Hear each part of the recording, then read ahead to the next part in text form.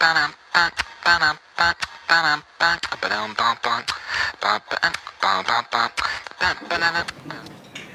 normal way to introduce Dean Kamen is to tell you about the segue.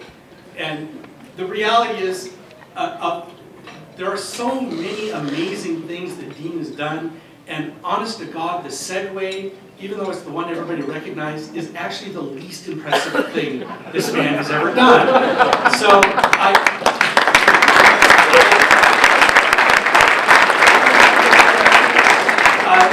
everything from the auto syringe to he worked on heart stents, he's worked on robotic arms, all of this amazing stuff. Plus, he is the founder of FIRST, and his passion for this is undeniable. And I'm hoping that Dean can come up and talk to us about how the rest of us can get involved and really help our business community get involved. Dean?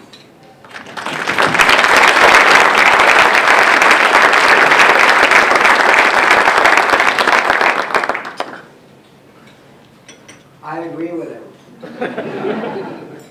I didn't come directly here from the Boston area, and Boston, like Seattle, has done pretty well even through the ups and downs of the economy for the same reason as you guys. It's got, you know, some local trade schools like MIT and Harvard, and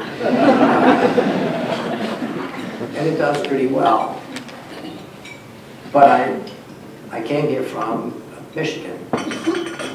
So if you want to know why your business community ought to be more involved in FIRST, let me just tell you facts of why I happen to be in Michigan and what's going on in Michigan by telling you some of the stories of FIRST.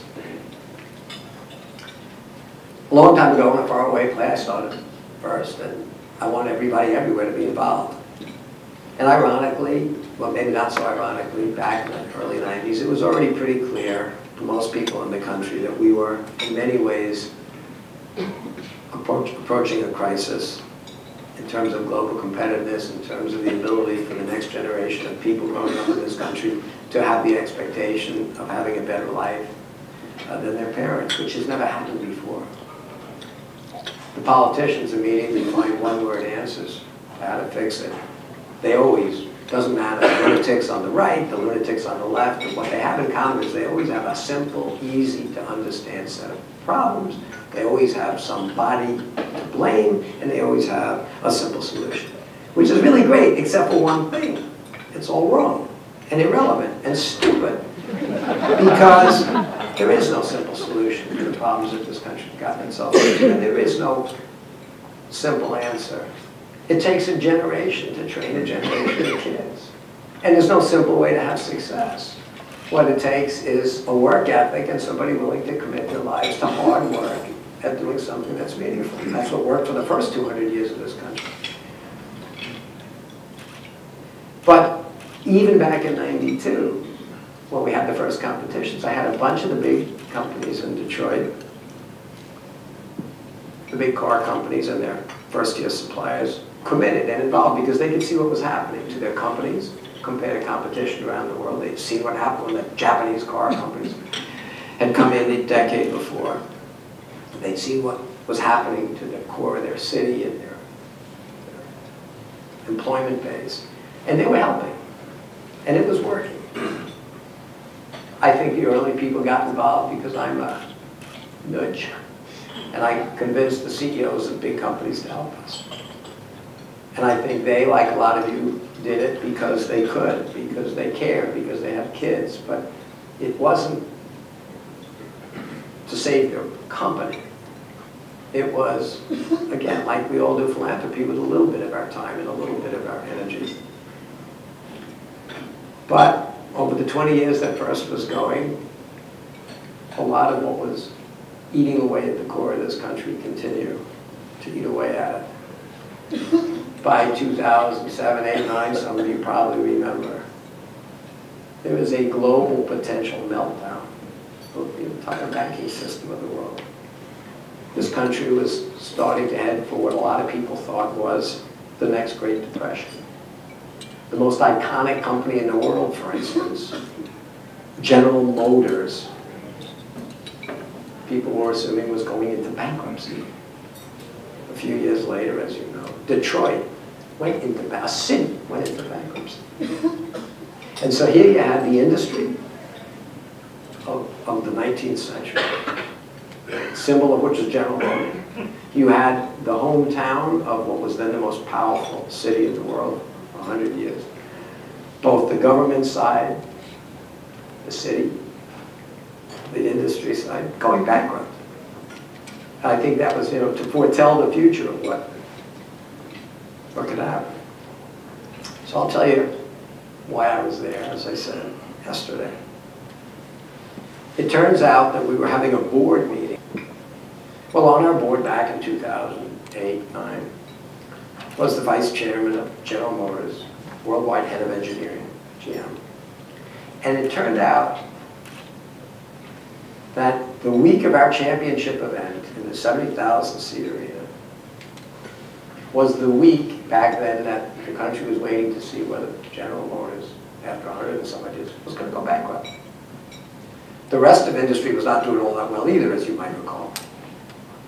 But we had our board meeting scheduled for 7 in the morning before opening ceremonies of the championship. And the entire board, as they do every year, showed up. And there we are in the Georgia Dome in Atlanta. And even Tom Stevens from General Motors is there. People were astounded. How, in the midst of what's going on, how did that guy fly there? But they've been great sponsors and great supporters of FIRST from the very beginning. And there's small talk going on before we officially have to read through the minutes and approve everything that you have to do as a 501c3. And they're all saying, Dean, we've had this incredible growth. You have 55% compound growth, and you had 23 teams, and now you got thousands of teams. And we got to really be realistic over the next few years. We're not going to be able to have the kind of growth we've had in the past. And around the table, as everybody's looking at what we had put in the board book about projections for next year and goals for next year, they're all being kind of very conservative. And this was a very nervous time. I think they're all being very kind not to want to say anything to Tom Stevens, but what's on everybody's mind is a major supporter of FIRST, General Motors, is sitting at the table, and it could be he's going to run out of his food to find out that GM is gone. But finally, around to the end of the table where he's sitting, it's time for him to say something. He looks at this whole FIRST board and he says, I don't know what's the matter with all of you. This is what General Motors is going to do this year. We're going to double our commitment at FIRST. How do you think we got into this mess? We lost our competitive advantage. We lost our innovation. We lost what made us in this country great. And the only way out of it is going to be to innovate out of it and educate the next generation of Americans to be like the last one, not like this one. And now that we're competing with a world where everybody's figured this out, now is the time to double down on the only thing that matters, educating kids. And the room was silent. Well, it wasn't just lip service, because they did double down. And they doubled and redoubled and gotten all of their suppliers, all of their competitors, Daimler, Chrysler, Ford. I was with Bill Ford yesterday. Michigan as well. And they kept doing this. So why was I in Michigan? Well, it turns out once a year, they have this major 2-day session where they plan their future. And both senators from that state, the governor of that state, the mayor of Detroit, and the states from all over the state get together for this 2-day. And they said, Dean, you got to come down and you got to talk to us. Be part of it. If you think I'm making any of this up, by the way, I encourage you to go, I'm sure, online and look at Governor Snyder's State of the State address, in which he basically spent more time on FIRST and their commitment to education than on anything else. And basically, here's the data that they were, one after another of their people were putting out.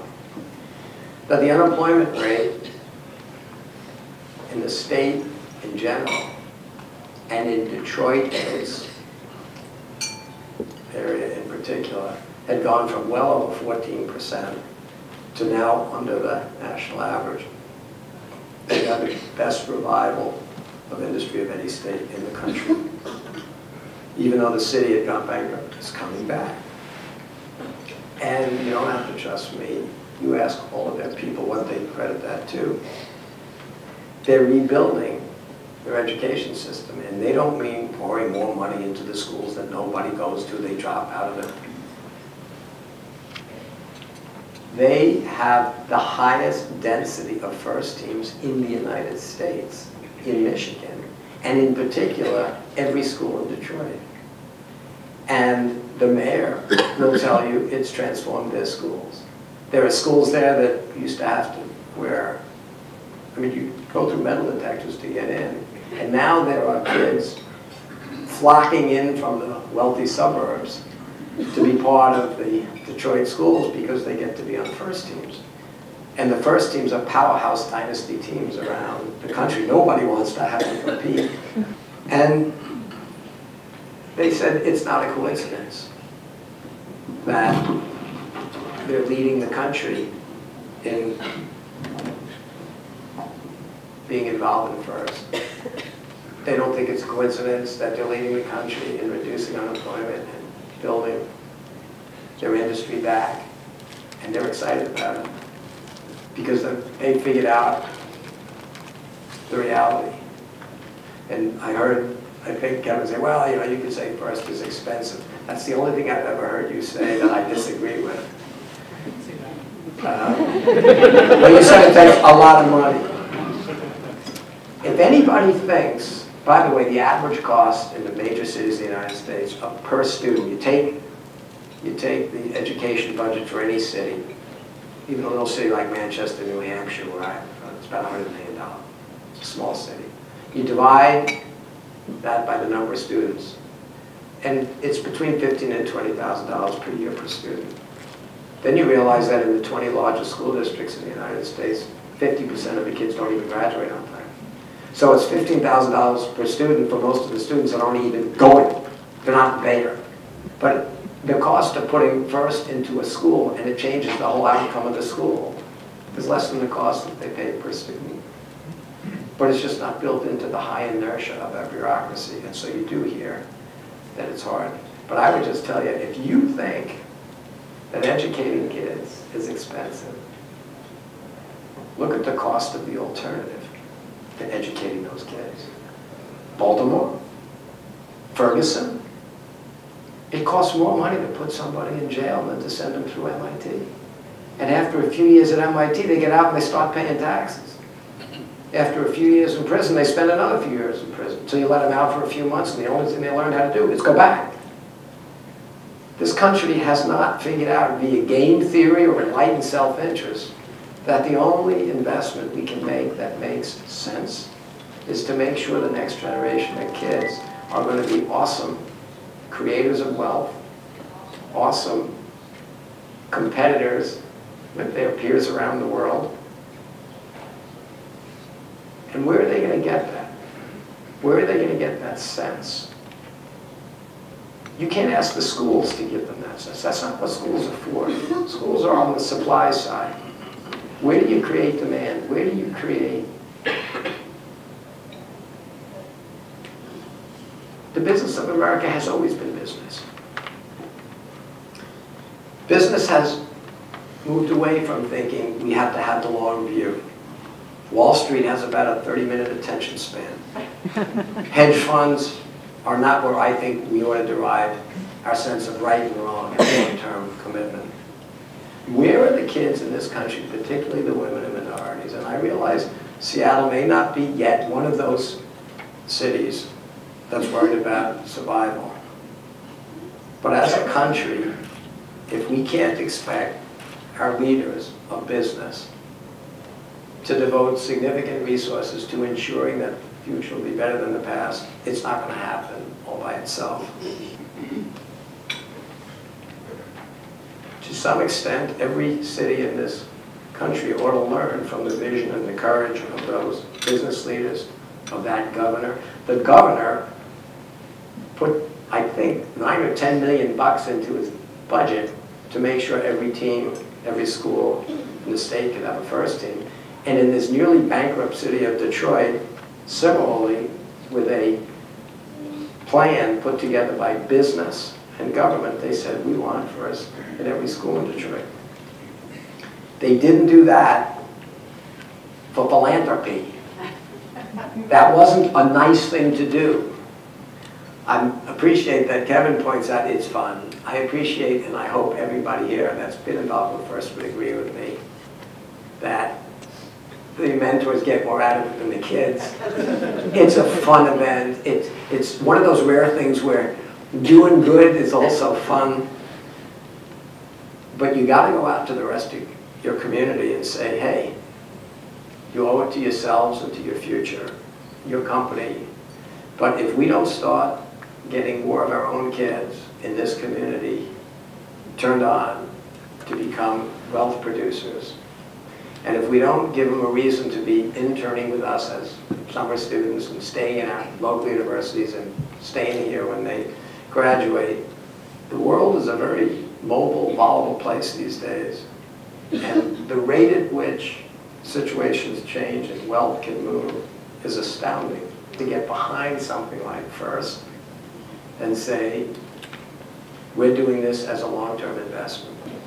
You guys have to help make that happen. You got to get your community behind it. You got to do it with a sense of urgency. FIRST is making it easy. We packaged it up. We made it fun. The teachers love it. The parents love it. The companies that are involved love it. Your companies, your big ones, you heard of them, like Boeing. It's fantastic. But it's not enough. Everybody's got to be involved. So my one request here today is neither to thank the ones that are, it's to say, reach out to the rest of your community and let us get to scale at a rate that we've never seen before. Because every kid deserves this opportunity and every community needs what FIRST delivers.